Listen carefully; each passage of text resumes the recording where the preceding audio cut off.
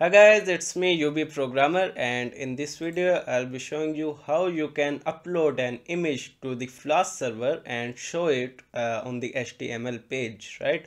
So if this is an image, let me just close it down. This is the image I have on my computer, and here I'm showing you that I want to upload this image on the Flask and show it on the HTML, right? So here is the Flask application. Let me just okay. So I will start the Flask app, python app.py. I'm just running this app, right? And let me just okay, so we have our Flask server ready, and let me again start it. Okay, so we got the server. If we follow the link, I can just go to the Flask app, right? So this is basically the Flask app. So here I can upload an image, and I will just do that. So this is the image I want to upload, and if I just upload image, click on that, you can see I got the image right shown here, and two options basically to download this image. So if I download this, it will be downloaded on my computer, and it will be the same image which you have just uploaded, right? And then I can just use app again, which will be redirect me to the home page of the application.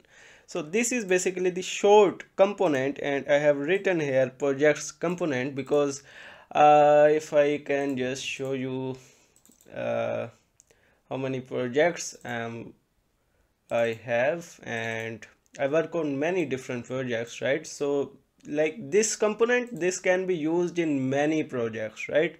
So you want to do age and gender prediction, this will this will help you a lot in your project, right? You can just upload and show the predicted image, like if I just this type of thing. So this green box and age predicted, or traffic sign prediction, whatever you want, right? You can just get the input as an image and show the predicted image as the output through this project component, right? So let's see the coding part of it, and let me just explain how it's being done.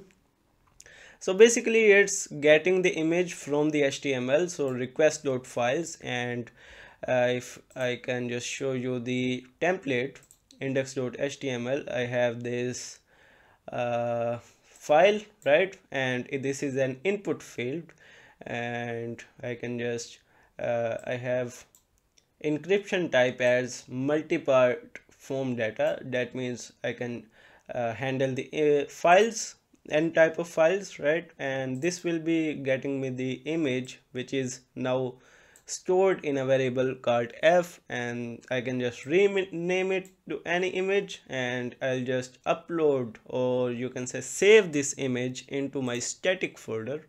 So this is the same image, right? And in the static I am getting this image and saving that, f.save, and when I am showing this image on the image.html, I am just getting the source of this image from the static folder, right? And that's how it's being done, and you can just download the source code from the description, and you can just check out the channel for the projects or projects component, PyTorch, like many things. You can just search it out, explore the channel, and subscribe it if you want. Thanks for watching. I will meet you in the next video.